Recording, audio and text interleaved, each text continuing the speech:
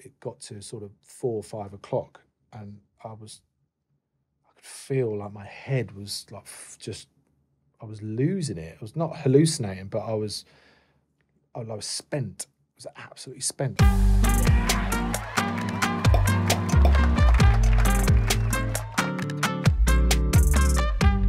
You weren't taking it like the turmeric, for example. You'd take it for information after a game like that. They didn't have any supplements like omega-3. Yeah. Lots of lots and lots of tablets and omega-3, creatine.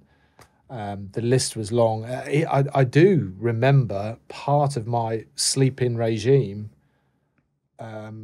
would have been an alarm clock at 3 in the morning, and I'd have a pot of supplements. So you'd wake up in the middle of the night and you'd take maybe half a dozen supplement tablets. And you're rattling around. You're full. You were full of those types of supplements for sure. Yeah.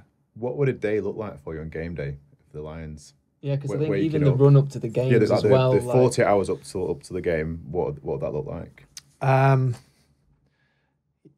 Depending on how the coach and the fitness side see the relevant sort of taper towards a game, because Friday would always be a team run, light session.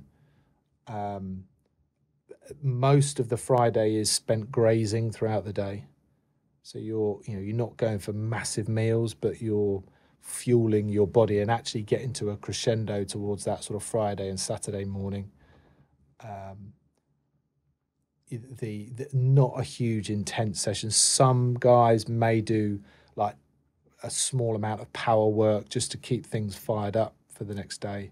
I didn't like doing a lot on a Friday. I just like to sort of chill and get my head around the more strategic side of things. But one thing I was neurotic about was getting my body inside the best shape, getting it fueled, ready to go. I made a few mistakes over my career of sort of overeating, or actually overhydration was quite a big one. I remember being in Cardiff for a Wales-England game, and on the Friday, it got to sort of 4 or 5 o'clock, and I could feel like my head was like I was losing it. I was not hallucinating, but I was spent. I was absolutely spent, and we had a session in the morning, and what had happened is that I was drinking so much water that I was flushing out all the minerals and all the vitamins that I'd been building up to. I mean, I was drinking excessive water and I was flushing it all out of my system, and I was sort of, because of that, I suppose, mental energy that I was using. And I think it was because I was going like pure energy drinks, sugar, and electrolytes and all the rest of it. And then thinking, right, I can't, and I was just drinking water for 4, 5, 6 hours, and I was basically just peeing it all out of my system, and it just disappeared.